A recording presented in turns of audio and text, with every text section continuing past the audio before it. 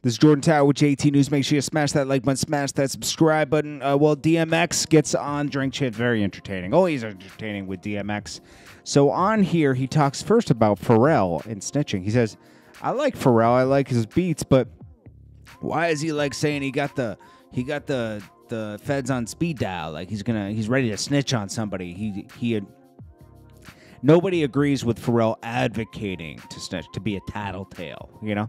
It was weird. He was very passionate about it, too. Like, he sent people to jail before. It was odd.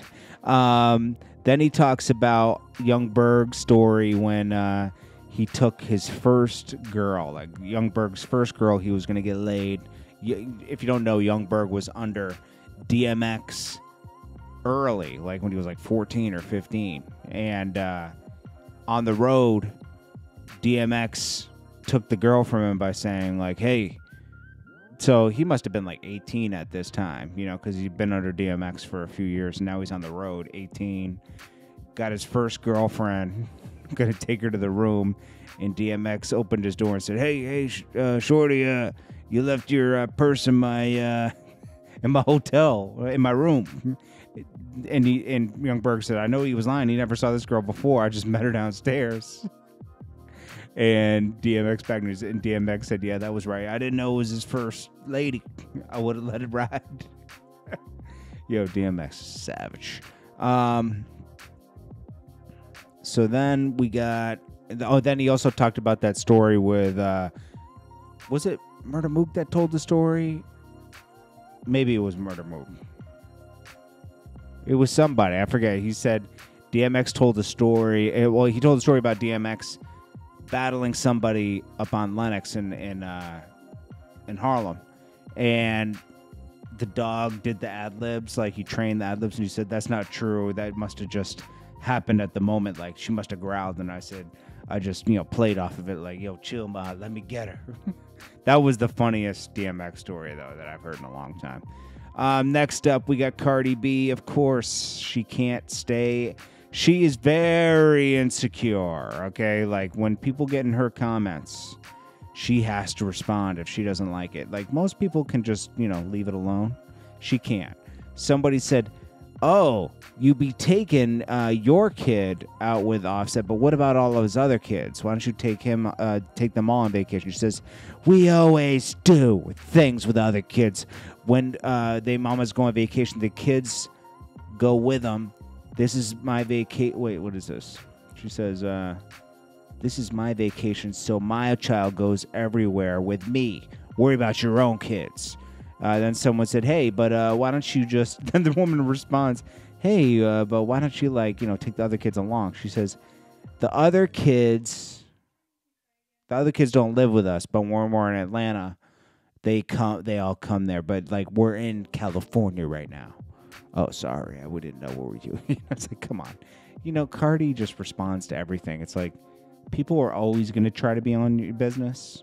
You just got to ignore it. But when you're insecure, you got to respond to everything.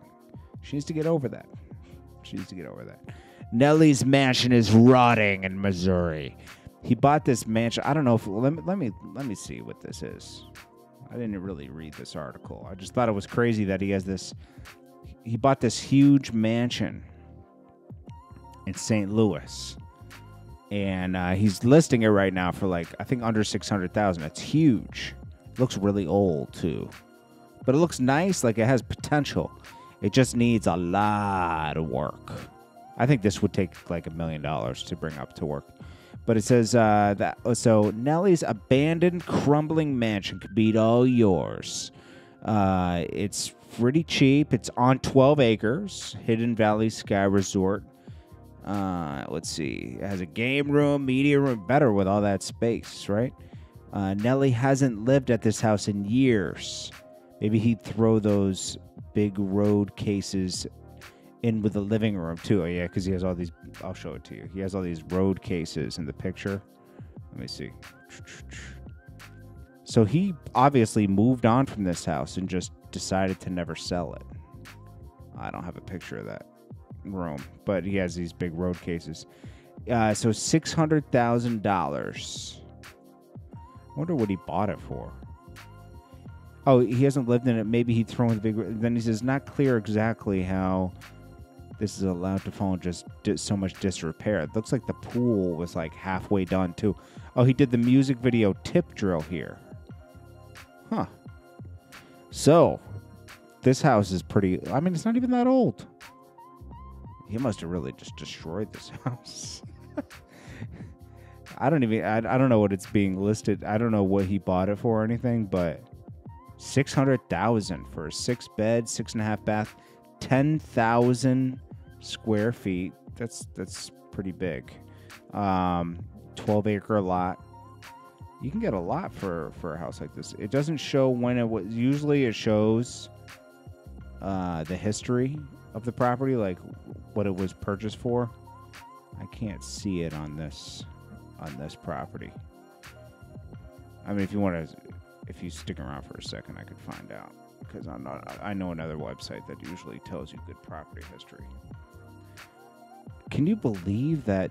So he probably bought this house for a lot of money and just let it go in disrepair. That's crazy.